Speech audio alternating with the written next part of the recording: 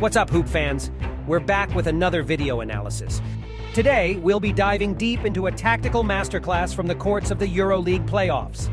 In the critical Game 5 against Fenerbahce, Bartzokas showcased a play that has become a signature in his playbook, the Spain pick and roll.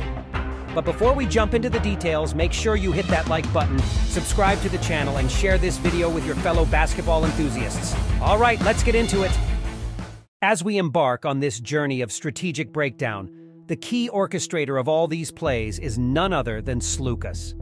His ability to facilitate the game and make the right decisions in split seconds is what breathes life into Bartzokas' playbook. In this first action, we see Papanikolaou lying in wait, ready to set a back screen on Motley, who's tasked with defending the ball screener. This move is the core of what a Spain pick and roll is all about. However, within the context of Olympiacos' gameplay, there's a unique twist.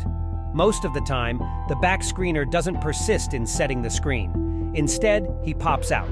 This sudden shift disrupts the defensive rhythm and instills a sense of confusion, as we will see in this particular execution. Pay close attention to the defensive disarray between Pierre, Motley, and Guderitz. This confusion, born from the unexpected pop-out, results in an effortless basket from fall.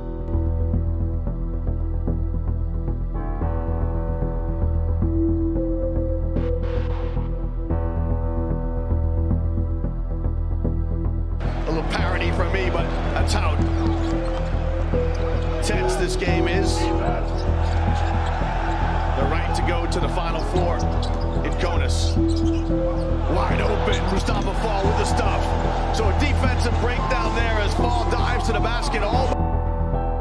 Here, post the Spain pick and roll, Papanikolaou smartly capitalizes on Dorsey's fleeting loss of eye contact, swiftly making a baseline cut to score an easy basket.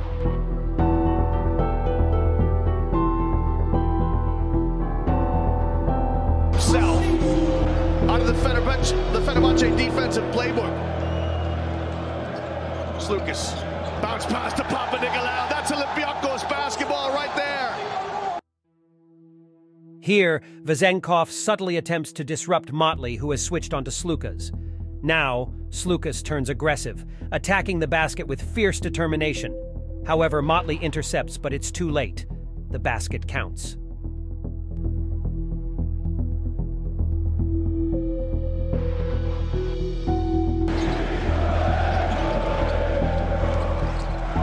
Sloukas off the left hand, and he got it. He just always looks for a little avenue, a little crease. Here, Vezenkov is setting the back screen, but the game changer in this play is Fall's solid screen. His formidable presence creates the necessary space for Sloukas, who seizes the moment to execute a pinpoint three-pointer. Creates his own shot in the death of the shot clock. And he's got 20 points. Now, can Fener get a stop here inside a minute? Sloukas, his shot rimmed out. Here, observe as Sloukas goes on the offensive, the very instant Hayes and Motley attempt to switch. With an uncanny sense of timing, he seizes this fleeting opportunity. Exploiting the open lane, Sloukas drives to the hoop and scores. This play exemplifies the importance of agility and quick decision-making in basketball.